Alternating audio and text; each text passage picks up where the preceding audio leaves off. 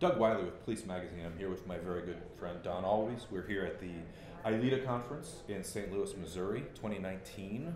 It's great to see you again this year. It's my 10th ILEETA. I can't believe it's 10 years.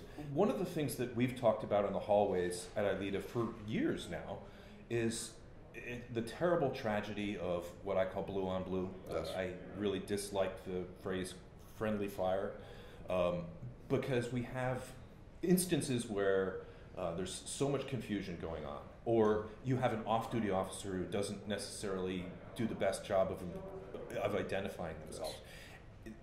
How can we be better aware, more aware, and better prepared to prevent these blue-on-blue instances of officers are injured and killed? And I'll go beyond that. Yeah. We don't want the police shooting other good guys. Right. It's not just other cops, although that's certainly a big problem. Yeah. Just remember, we're showing up at a call, and I always default to active shooter because that's what I spend most of my time training on. And we're showing up in a very chaotic situation where there's a lot of intense violence going on, at least we think there is. Right. And we've got to sort out things very quickly. And it's very easy if our training is not adequate. If we haven't trained on the right things, we'll make the wrong decision.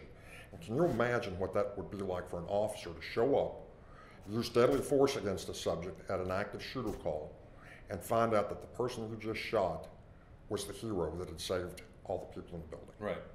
And we've had things like that have happened. We've had instances where a bouncer breaking up a bar fight. Yes. You've had security guards who are responding to shoplifter or what. Yes. There are myriad ways in which the good guy with the gun. Yes.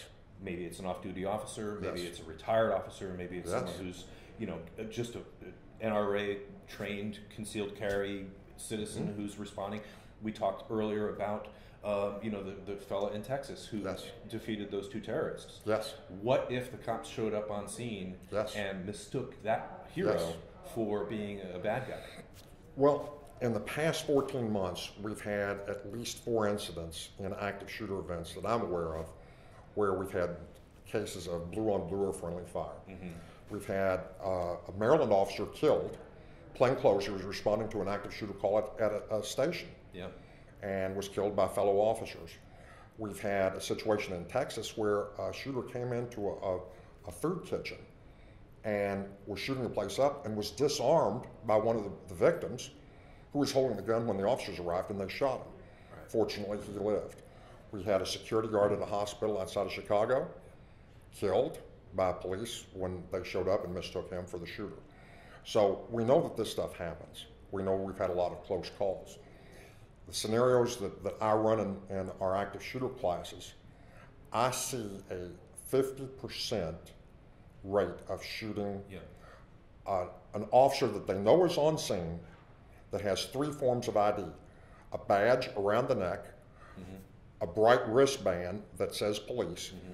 and a don't shoot me safety band. DSM, yeah. And the officers are told there's an officer on scene and that they respond, and as late as last week, 3 out of 7 groups shot him. Yeah. And something was very telling to me. I had the opportunity in the past couple of years to teach one of a federal agency who have superb shooters. They may be the best shooters of any group. And they had the highest rate of shooting friendlies. Their skills with firearms were so good that it would outrun their skill at actually pulling the trigger, was outrun their ability to correctly decide who to shoot. So how do we address that? Number one, for law enforcement, we're training 2 sides of the problem. Mm-hmm. There's the side of the plainclothes officer. What should you do if you've been involved in a fight when you're in plainclothes? Yeah. You preempted my next question. We've known each other for a while. Yeah. So what we tell them is, if you're off duty, if you're in plainclothes and you get involved in something, you need to start communicating right away. So imagine how helpful it would be to responding officers if they're coming into the building or down the hallway, they're hearing someone yell, "Police, don't move." Mm-hmm. Yeah. That's a huge clue. Of course, never point your gun at a uniformed officer. Right. We know what to expect on that. So there's some simple things we can train our plainclothes people to do. And plainclothes means off duty. Right. As long as you're not in uniform.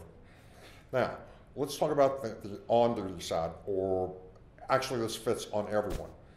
One of the things that I've seen, and this may hurt some people's feelings, and that's okay because we need to talk about the hard points. That's what we do here at LA. That's what we've got to do. The ready positions that we're teaching. If you're teaching a ready position that allows you to outrun your OODA loop, it allows you, like that federal agency I was talking about, you can shoot faster than you can decide who to shoot, then you will have a problem. Right. So one of the things that we've seen is some kind of depressed ready. Like a SUL or... A SUL, yes. SUL is one thing.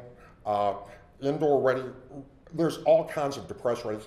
I would even say a Navy ready with long gun up would be acceptable. But the fast part of engaging in deadly force, the fast part of that is not manipulating the weapon. The fast part is deciding who to shoot and when. Yeah.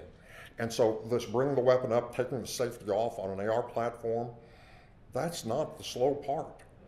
So we need to be training our officers to have a ready position that allows them to see what's going on, not block up their vision, not make their world compress down the top of their gun. Because the more they see of the world, the better their decisions will be. And a little bit of buffer time so they can decide who to shoot, that's going to be important. Yeah. You have addressed this, the person, the good guy with the gun. Yes. The most important thing to do when the other good guys show up is drop the gun. Put it.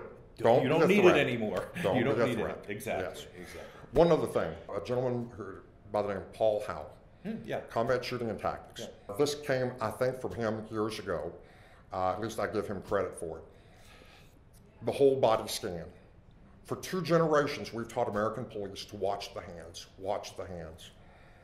And to this day, when officers in our scenario training, when they shoot the good guys, they will have seen a gun in the hand.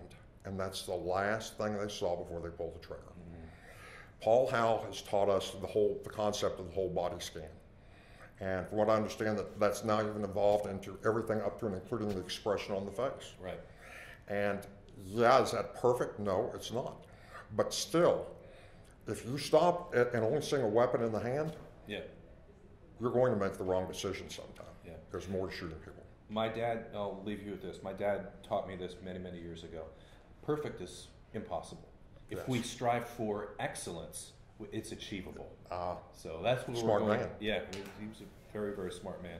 It's too bad the apple fell pretty far from that tree. Thank you, Don, for everything that you do for law enforcement, all of the training that you do, and again, I appreciate your time today. Certainly. Thank you.